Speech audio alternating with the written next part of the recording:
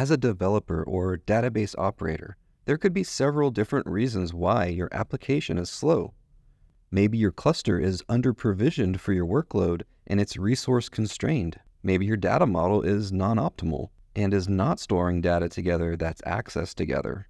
Or maybe your queries are inefficient and missing necessary indexes. When you suspect degraded database performance, you might have a few initial hypotheses. First, you might look at tools in Atlas to confirm, validate, and resolve your hypothesis. For query-related issues, this often leads users to use the metrics chart and the query profiler. In this demo, we'll walk through how Atlas provides built-in diagnostic tools that can help quickly identify and resolve database problems.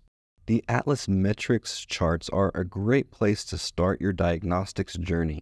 Click on the info icon to learn more about each metric and how to operate the metrics charts. Hover over each chart to see the individual metrics, series, and values. Scroll down and click on additional metrics to add them to the chart. The Query Insights page gives more granular insights into database performance by providing collection and operation level details.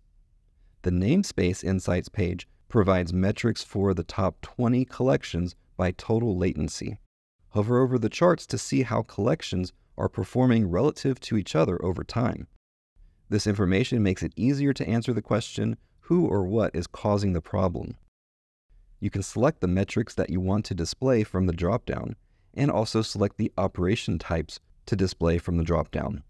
You can click and drag to zoom in on a custom time window, and gain a comprehensive view of performance across the cluster using the top filters. You can prioritize collections critical to the business by pinning them. Pinned collections will always be shown at the top of the table. Use the query profiler to view specific slow operations. Click on any point in the scatter plot to bring up additional metadata about each slow operation. And click on the View More Details to see more metrics and metadata about each slow operation, including the app name, the operation, the plan summary, execution stats, and more. Now, the Performance Advisor provides valuable insights on how to improve database performance by offering index and schema advice, and also indexes that you might want to drop because they are duplicate or unnecessary. So if you're noticing any performance issues in your database, start here to troubleshoot and increase performance.